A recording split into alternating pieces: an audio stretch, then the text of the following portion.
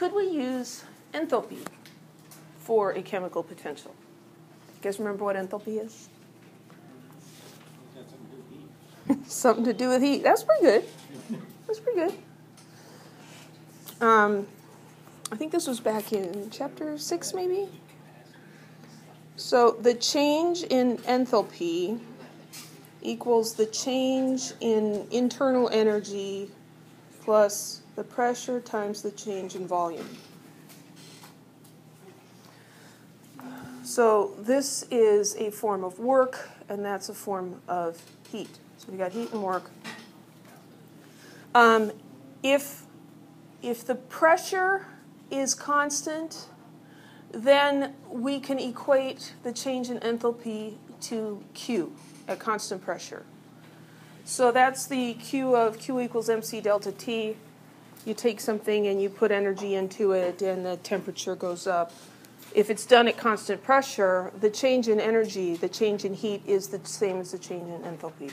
So we often think of enthalpy and heat as being the same thing, and they're very similar, but they're not exactly the same thing.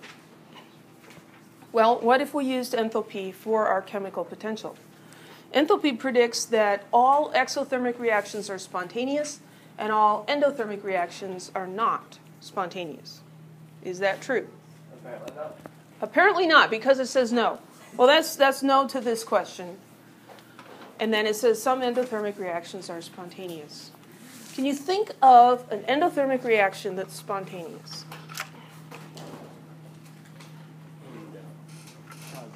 Energy going in. Ice melting. So I've got ice cubes in my rock star, and they're slowly melting. That requires energy to come in, right? Am I doing anything to make them melt? Yeah, you have it in a warm environment. No, they aren't. Well, it is in a warm environment, but is someone intervening in that? The environment. What about one of those instant cold packs? You know, that the sports trainers have, and you break the little seal and you mix the chemicals together. What happens? It sucks in heat. It gets cold by sucking in heat from the surroundings. Spontaneous, right? So some endothermic reactions are spontaneous, some exothermic reactions are not spontaneous. So enthalpy is not the whole story. What could we use for chemical potential? Well, let's think about some spontaneous processes that involve an increase in enthalpy. They're endothermic. So, excuse me, shouldn't have eaten those frogs for dinner. The melting of ice above 0 degrees Celsius. The ice is taking energy in from the surroundings. It's spontaneous. The evaporation of liquid water to gaseous water. You have a beaker of water.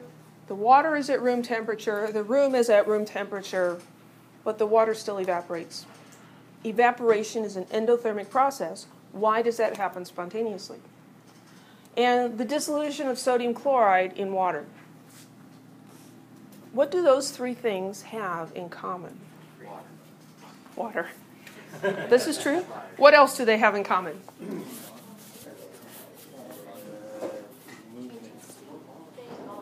All the molecules moving outwards. It has something to do with the arrangement of the molecules. So, actually, let me talk about this one. So here we've got, and here's a little hint there, hiding in the corner, increasing entropy. Here we've got the solid water, and all the water molecules are arranged in this open crystalline pattern. And as it melts, what happens to the order of the water? Disorder. It gets disordered, right? Let's look at water evaporating. So here we have all of the water molecules in a small volume. They're very close together. As it evaporates, they spread out and they get even more disordered. Let's think about sodium chloride dissolving. Here we have this lovely crystalline structure, alternating sodium and chloride ions, very ordered. When it dissolves, these ions are free to move about in the water. They become more disordered. In each of these three processes, disorder or randomness increases. And this is related to a property called entropy. So we can say that entropy is the criterion for spontaneity in chemical systems. Entropy, a little bit like enthalpy, is one of those things that's a little hard to get your mind around what exactly it means. So we're going to try to do that. But informally, we can think of entropy as disorder or randomness. And so the entropy is increasing. That means it's a spontaneous process. I have an entropy demonstration ongoing in my home. It's called 4 Children Still Living in the House. And you can pick up the toys, and you can put them in the bins, and you can wash the dishes and put the silverware away and everything. But what happens? It all gets disordered. You turn your back, and every surface is covered with Legos or Nerf darts, depending on what day it is. So entropy happens behind you. Entropy happens behind you. Actually, it happens in front of you, too. Yeah. So it's related to randomness or disorder. So here is a more formal definition of entropy. And entropy has the symbol S. So, I'd really like to talk to the people that came up with these things. H is enthalpy. E is internal energy. And S is, entropy. What? Why? I don't know. Oh, yeah, S can be solubility too. But it's not C. C is for cookie. Okay, so entropy is a thermodynamic function that increases with the number of energetically equivalent ways to arrange the components of a system to achieve a particular state. Well, that probably didn't make a lot of sense. Here's an equation for entropy. Entropy equals a constant K, which is called the Boltzmann constant, times the natural log of W. So the Boltzmann constant is the ideal gas constant divided by Avogadro's number. So it comes out to be 1.38 times 10 to the minus 23rd joules per Kelvin. W is a number of things, and so it doesn't have a unit, and so the units of entropy are joules per Kelvin. What is W? W is the number of energetically equivalent ways to arrange the components of the system. Okay, so there it is. Now let's try to figure out what that means. So imagine a fixed amount of an ideal gas. We're going to have pressure, volume, and temperature all be constant. It's a fixed amount, so N is also constant. Okay, so really nothing is changing, right? So we can define the state of that system, also known as the macro state, by looking at PV and T. So we can say, okay, we have 1 mole of gas, it's at STP, we have defined the macro state for that sample of gas. The energy of that system will be constant. We're not changing the temperature, we're not allowing it to do any work, the energy is going to be constant. So that's very nice. But exactly where the energy is at any given instant is anything but constant, because those gas molecules move around. And they have an average kinetic energy which is related to the temperature of the gas. But within that system, say we have 1 mole of gas, there's a lot of gas molecules in there. They don't all have the same energy. Some of them have higher energy and some of them have lower energy, and they're moving around. So a gas molecule at one instant could have high kinetic energy And an instant later, it could have low kinetic energy because it ran into and transferred its energy to another particle. Does that make sense? This means yes, and this means no. Okay, I'm getting mostly up and down. So the microstate, micro is small, is the exact internal energy distribution among the particles in that sample at any given instant. So you could think of it as a snapshot. Where are all the particles? What are they doing at this instant? So you can have a given macrostate exist as a result of a large number of different microstates. The macrostate remains constant. The microstate changes because the energy of the system is constantly redistributing itself among the particles of the system. So this one occurred to me as I was sitting under the blossoming cherry tree, trying not to get too much dust on my computer. I like the analogy of energy as money. So if you think about the United States, and overall, the total amount of money in the United States, relatively constant, right? Certainly pretty constant over the course of a day or two. But where is the money located? It changes, right? People make fortunes, people lose fortunes, and that can happen very quickly. You know, if you bought a winning lottery ticket, you could suddenly become rich. The total amount of money in the country remains the same, but where the money is moves around. Does that make sense? So macrostate is the amount of money in the country. Microstates is, well, where is that money? And there's a lot of different scenarios that could result in the same total amount of money. So that's what we're talking about, microstates and macrostates. So we can think of W as the number of possible microstates that could result in a given macrostate. So we're going to look at a very simple analogy, two simple analogies, really. So let's look at two systems that each contain two particles, keeping it simple, and they each have a total energy of 4 joules. So here's system A. It's got 2 particles. There's only one energy level.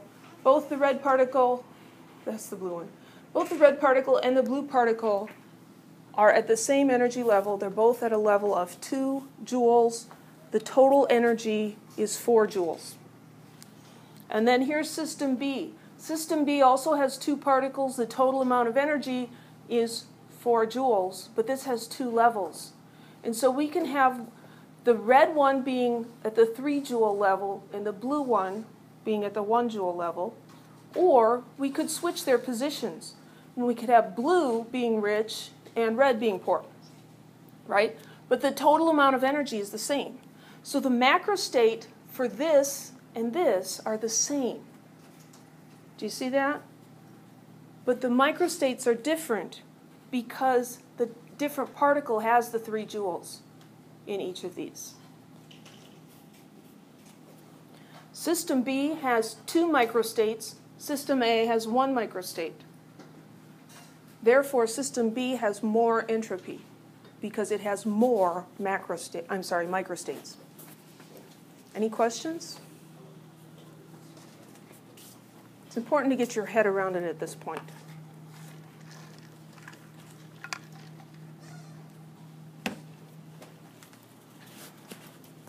So the entropy of a state increases with the number of energetically equivalent ways to arrange the components to achieve that particular state. That's what we were talking about with putting the little balls at different energy levels, but still having the same total sum of energy. The state with the highest entropy, with the most ways of arranging the components, also has the greatest dispersal of energy. So the energy of system B is dispersed over 2 energy levels. Let's go back to the picture. The energy of system A is restricted to 1 level. The energy of system B is dispersed over 2 levels. The energy is more spread out, and so that system has more entropy. So a state in which a given amount of energy is more highly dispersed or more random has more entropy than a state in which the same energy is more highly concentrated. So this dispersal of energy is an important concept in entropy. Any questions? And that brings us to the second law of thermodynamics. For any spontaneous process, the entropy of the universe increases. Not the entropy of the system, the entropy of the universe. The energy of the universe is constant, disregarding nuclear processes. The entropy of the universe is increasing. And so we say that delta S universe is greater than 0. Delta meaning change in S entropy, universe referring to the universe. So the change in entropy of the universe is greater than 0. And the criteria for spontaneity is the entropy of the universe.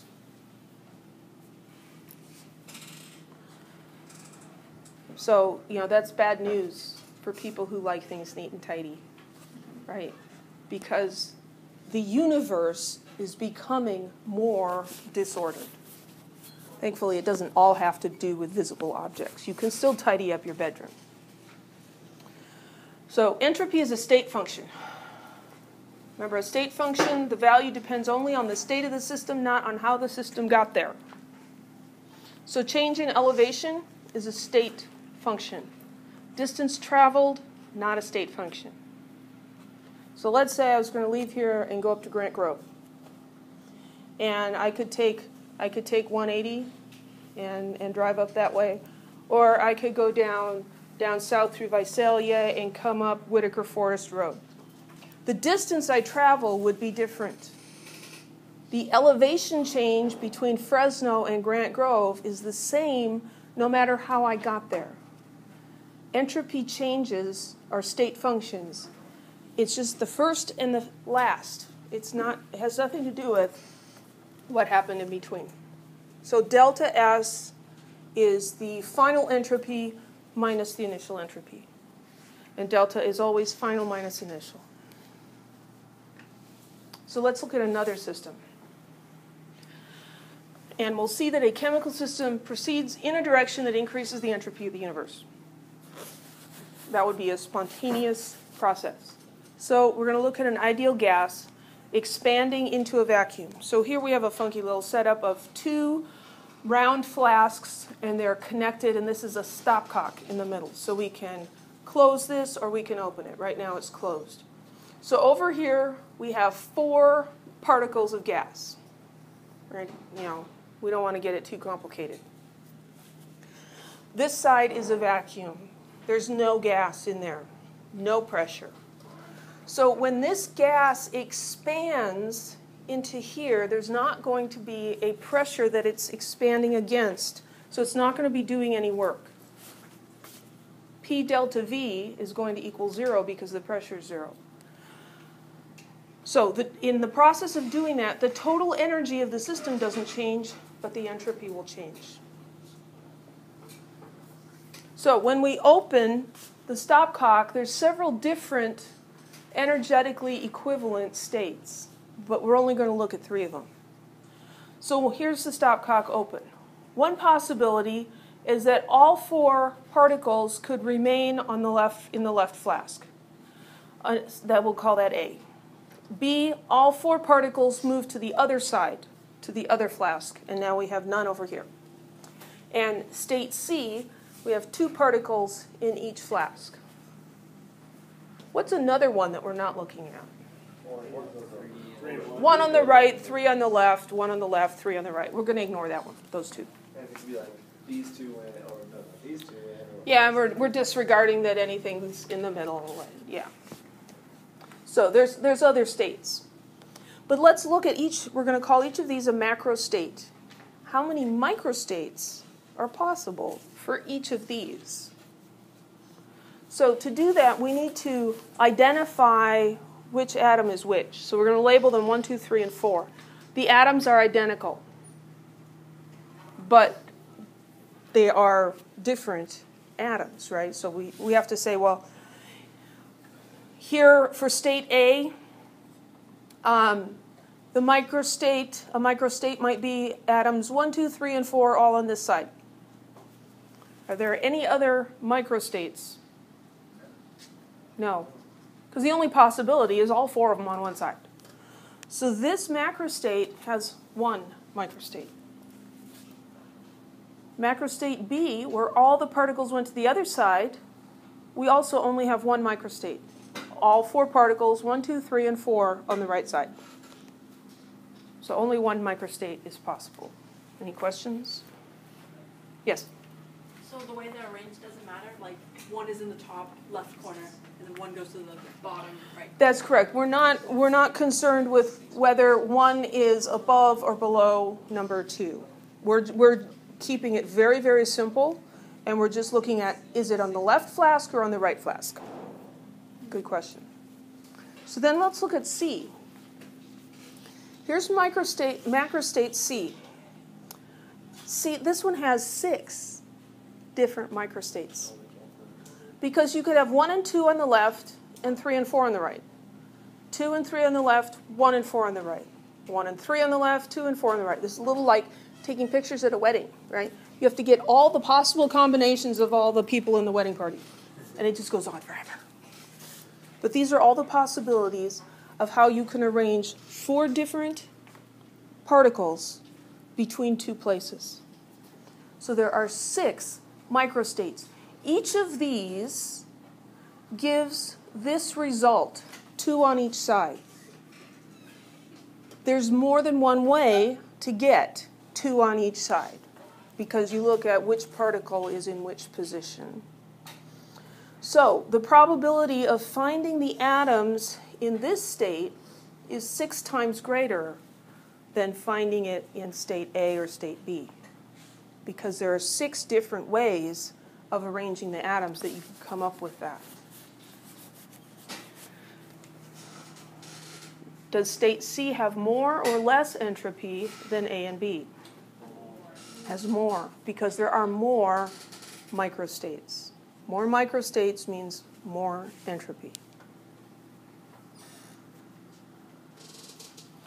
If we increase the number of atoms from 4 to 20, and look at state C, where we have 10 atoms on each side, now the number of microstates goes up to 184,756. What? It's a huge jump. 20 atoms. We never do anything with a sample that small. You increase the number of atoms, and it grows and grows and grows. What if we have state A or state B with 20 atoms? How many microstates? Still just 1. So as the number of particles increases, the amount of entropy increases tremendously. So we can look at delta S for this, the change in entropy going from state A to state C. So S final, that's the entropy of the state in which the atoms are distributed between both flasks. That's larger. Minus the initial, the entropy of the state in which all atoms are in the same flask. That's where it started out. All the atoms in the left flask. We open the stopcock, and because this change from A to C causes an increase in entropy, it's a spontaneous process. And what have we learned about gases? Do they sit in the bottom of their container? No, it's not. They expand to fill the container. Entropy explains why. Why do they do that? When those atoms were confined to one flask before we opened the stopcock, their energy is also confined. When we open the stopcock and the atoms are allowed to disperse, then the energy also disperses. So the atoms are spread out, their energy is spread out over a greater volume. And that also goes along with increasing entropy. Second law of thermodynamics explains things that the first law doesn't explain. So if we think about ice and water, you put ice in the water, and what happens, temperature-wise? It goes down and stays the same. Well, the temperature of the water goes down, right, until it gets to the same temperature as the ice. And then the ice, say the ice started out at like minus 10 degrees Celsius, and the water started out as 20 degrees Celsius. The water's going to cool down. The ice is going to warm up because heat is going to flow from the warmer substance to the cooler substance. Why doesn't it go the other way around? Why couldn't you have the ice getting colder and the water getting warmer?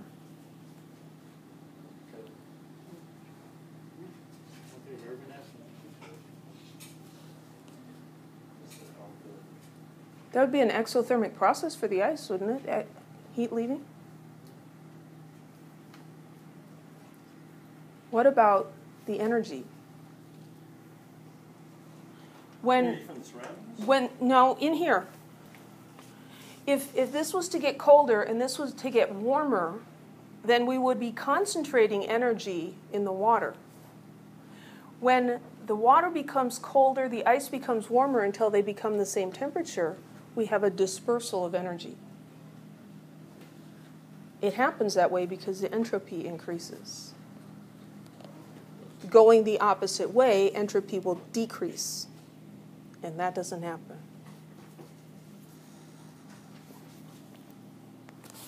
Changes of state.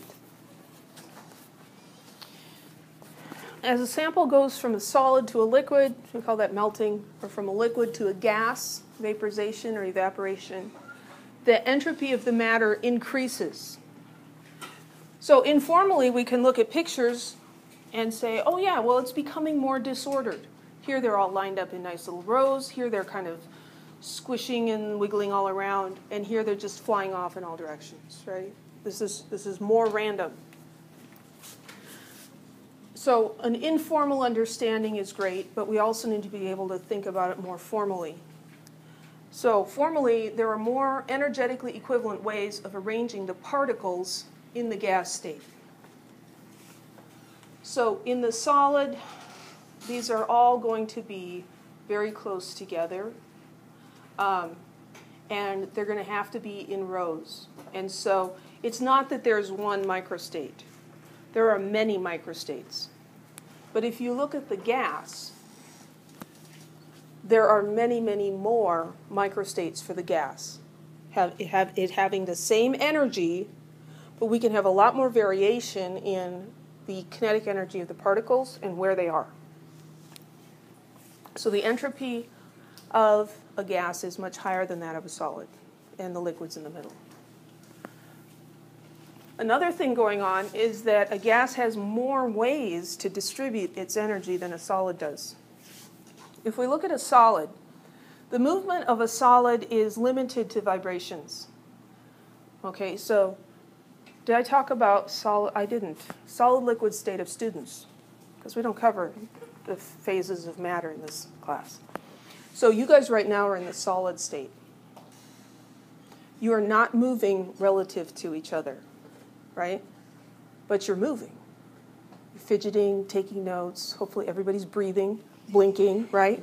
And tapping their foot. When are we going to be done?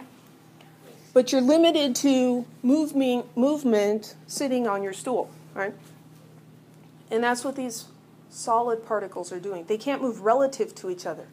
If we look at a gas, now we have translational energy. Aside from, they could still vibrate, but they can also move. And so they could be moving a student running across the classroom, right? Or flying. Wouldn't that be fun if we could fly? Flying across the classroom, and we also have rotation, turning around. Now you guys have swivel stools, so you could rotate, but solids can't do that. So there's more ways to distribute its energy, that increases the number of microstates.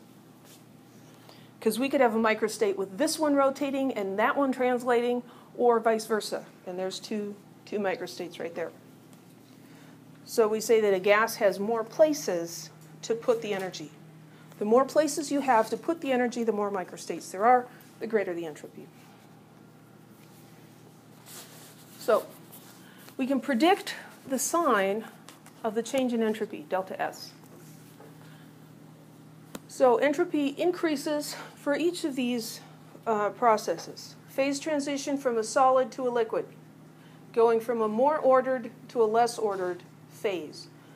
Phase transition from a solid to a gas, same thing. From a liquid to a gas, the entropy will increase. And an increase in the number of moles of gas during a chemical reaction. So let me just make something up here. So let's say we had this water going to, I can't write today, H2O, 2H2O, 2H2 plus O2. There, I got it straight.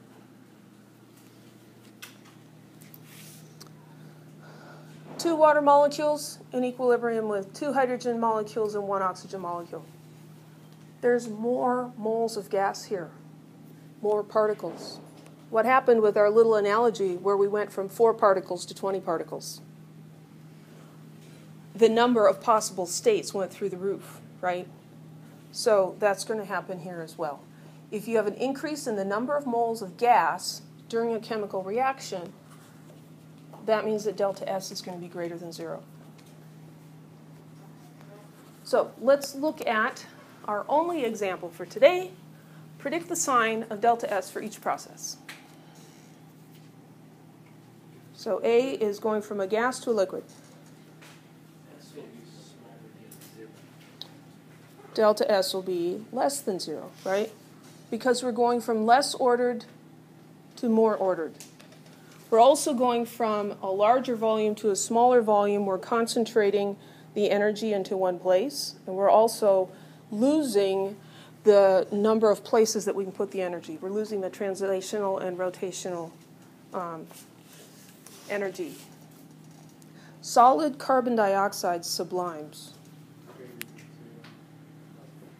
as greater than 0, going from a solid to a gas. And that's a spontaneous process. How about this one? Greater than 0. Why? Increasing moles. We're increasing the number of gas particles. We started with 2, we end up with 3. Entropy increases. You start with 2 children, you end up with 6 children. The entropy in your house increases. I can show you pictures to prove it. Any questions? That's the end. Oh, happy day.